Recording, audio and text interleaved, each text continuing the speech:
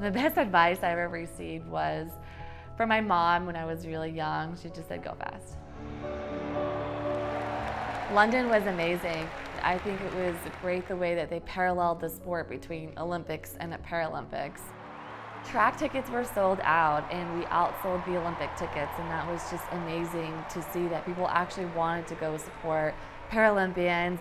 You know, London was definitely the turning point where it just got a whole lot better for the sport. And Tatyana McFadden gets her first gold in Rio. In Rio, it was a great games. It was an amazing experience. I ran a lot of events in Rio. Games are always tough, and 4 years of training is also really tough to hang in there as well. But I loved every minute of it.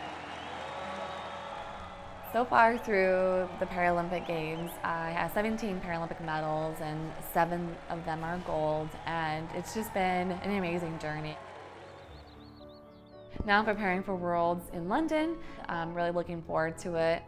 I hope to bring, fierce competition just like all of my other competitors. I don't feel any pressure because we're all chasing each other. I know that they're chasing me. That's the part of the fun of the sport, and it's good to have really, really tough competition. My biggest rivals, definitely my teammates and definitely athletes from overseas as well. You have Team China and Australia and Switzerland, and so it's all tough, very, very tough competition.